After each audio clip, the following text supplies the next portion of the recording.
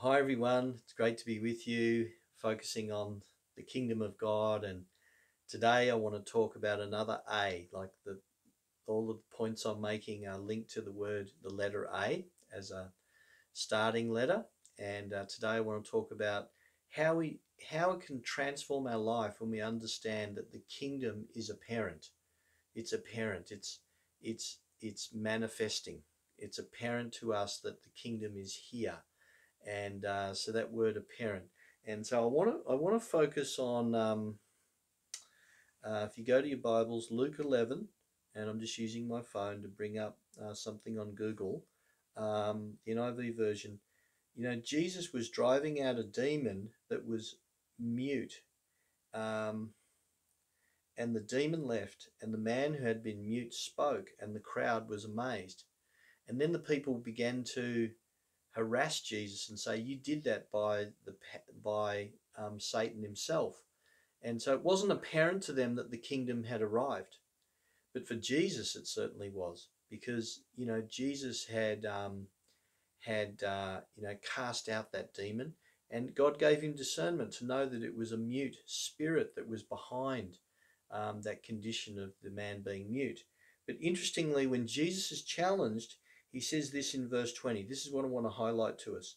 But if I drive out demons by the kingdom of God, if I drive out demons by the finger of God, by the finger of God, then the kingdom of God has come upon you, right? So as far as Jesus was concerned, the fact that that person that was mute could be set free was a sign of the presence of the kingdom and the finger of God being at work.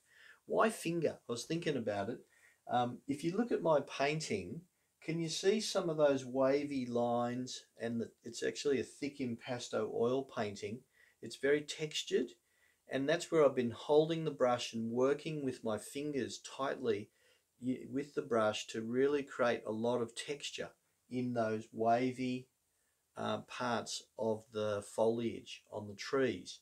And so see, when you direct energy through your finger, it's focused, and it can really accomplish a lot. And so there's something about God putting his finger on situations in our life where we invite his presence in, and the kingdom authority is manifesting. That it's got to be apparent to us that it's the kingdom of God, like it was for Jesus. It's so beneficial when we know that. And when we see ministry, you know um, and we minister ourselves, and it's apparent to us that the kingdom is actually here, rather than being like the crowd who said, "Oh, that's by Satan." Satan's actually helping him to cast out demons. Jesus said, no, it's by the finger of God. And so uh, so I think we got to start in the little, with this. I remember I prophesied to someone, um, and released the gift of prophecy to them.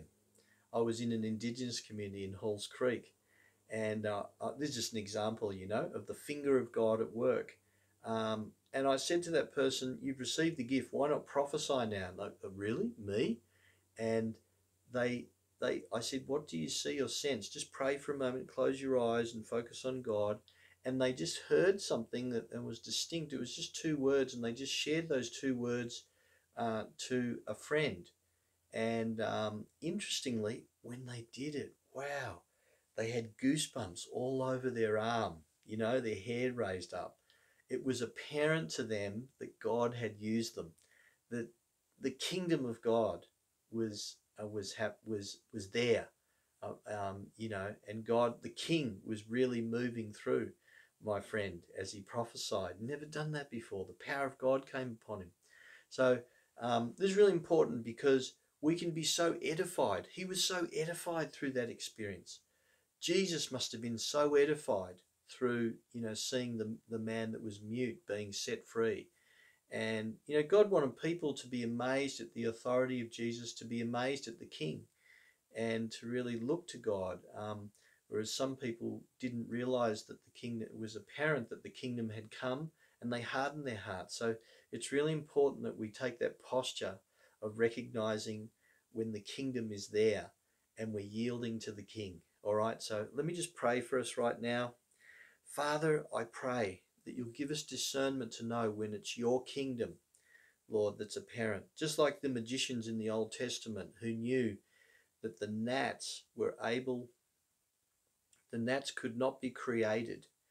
And Moses and Aaron, were moved upon by God, and they said the finger of God is here because of that miracle. Give us that, Lord, ability to discern when your finger is at work, so we can release your hand in our lives and we can see many blessings flowing. I just ask for that sensitivity in Jesus' name. Amen. God bless you.